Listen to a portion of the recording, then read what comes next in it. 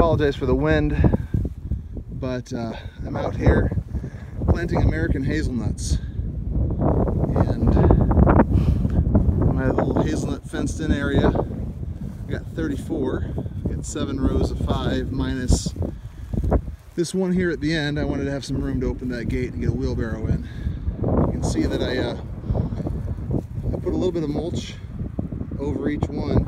This whole area is going to be packed with mulch. It's going to be completely covered when I can get to it.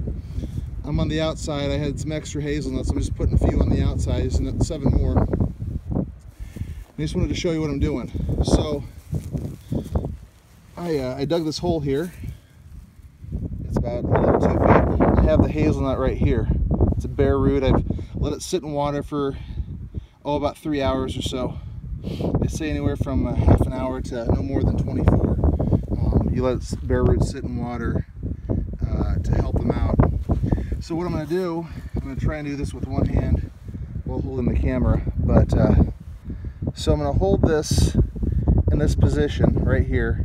I want to get kind of the water line, or the above ground line right at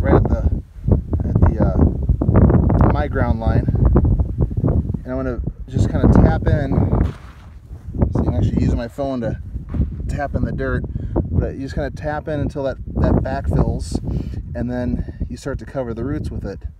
And I'll show you the next step. I can't do this all with just my 2 hands. I apologize for that. So give me 1 second. I'll show you what I'm talking about. Okay, so at this point, it's in the ground. It's covered with dirt, kind of loosely packed. I'm going to pour some water on there. Let the water really soak it in.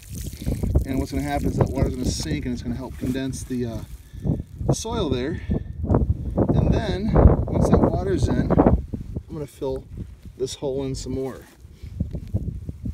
And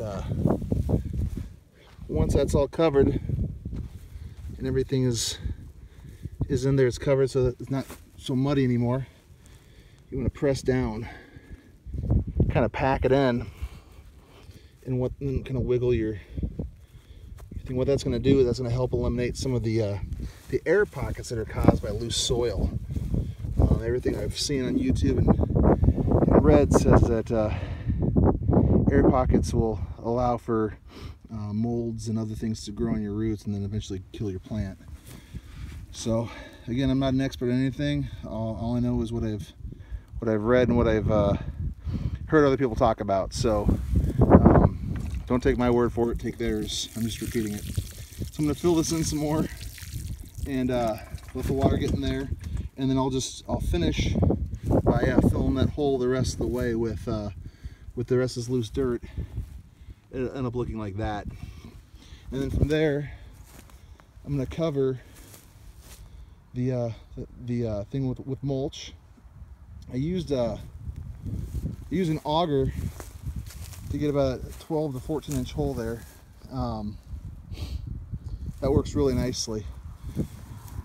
What I'll do is eventually I'm going to kind of rake all that mulch up, get it as tight in as possible, and then I'm going to put either cardboard or newspaper down on the ground, and I'll cover the cardboard and newspaper with mulch. That cardboard newspaper is biodegradable, and but it'll keep the grass from growing and breaking through. It'll keep weeds from getting through, and it'll keep all that organic material on the ground. And so then it'll die off and it'll go back into the ground, and so you're not taking anything out. You're not stripping the ground in order to try and put nutrients in later. You're using what's already there. I think it's a really good idea. So if you have the non-glossy cardboard, you know, just the plain brown stuff, take all the staples and all the stickers and all that stuff off of it and set it down. I tell you, I did it in my back garden, and it in 8 months I had really thick cardboard for giant shipping boxes from a commercial company, and there's no cardboard left, and that stuff back there is just fantastic from the breakdown of that, and then the mulch on top of it. So here's my hazelnut hill right here.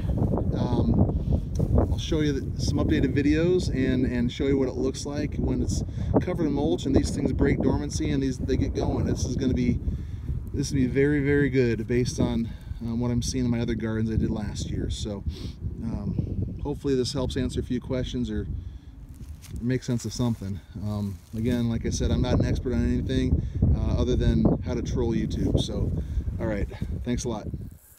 I just wanted to give a little update on the hazelnuts. I told you that I had 34 of them fenced in here in this main area, an additional 7 over here. Haven't gotten to these ones just yet, but I got mulch down on this entire bed here. And with just a couple of exceptions, they look like they're doing really well. Just a couple of things about this. I put cardboard down under basically all of this before I put the mulch down. There's very little grass popping up, probably through the where I didn't overlap the cardboard. The only one that's really not doing great at the moment is that one right there. And it's kind of hard to see. It looks like just like another stick. But what happened was it started to get really windy and start raining. And so I just kind of packed up and went inside, but I left a few of the bigger boxes out here. Well, the wind caught one of the boxes and it was a pretty heavy box. Just basically threw it on top of that thing and it bent over and split. So it looks like there's a few buds on it, so it wants to come back, but this will be eventually, like I said, a little hazelnut hill for me. But yeah, just using the back to Eden gardening method, where you put down cardboard or newspaper, take all the stickers or tape off the cardboard, as long as it's not like a glossy kind of a cardboard. Put that down, it'll kill off all the grass and weeds and everything underneath, but leave all the organic material in the ground. And then you cover it with wood chips, and the wood chips will break down, and that compost tea will go into the ground and enrich the soil and feed those nutrients into the ground. The microorganisms will go to town on that and really build your soil up. This is going to be, I think, really, really nice when it gets going. Some of them have really taken off, other ones are starting to go. One of the problems I did have, I'll tell you here, the Back to Eden gardening method, they talk about trying to prepare a year in advance, or at least 6 months in advance before the winter. And all of these chips are basically 2 or 3 days old. I had a tree company drop them off. And so a lot of these are still kind of hot. Still trying to break down that initial anaerobic breaking down. You can see some of these kind of have a little bit of wilted leaves here. I think part of that's just because these hot chips came down on top of it. I'm not an expert, I don't know, but I think we're supposed to get some rain tomorrow. I think that'll perk everything back up because it'll everything will have a chance to cool down and get some more nutrients in the ground from when they wash off the chips. So I'll give you additional updates as time goes on on how things are going, but this is my hazelnuts.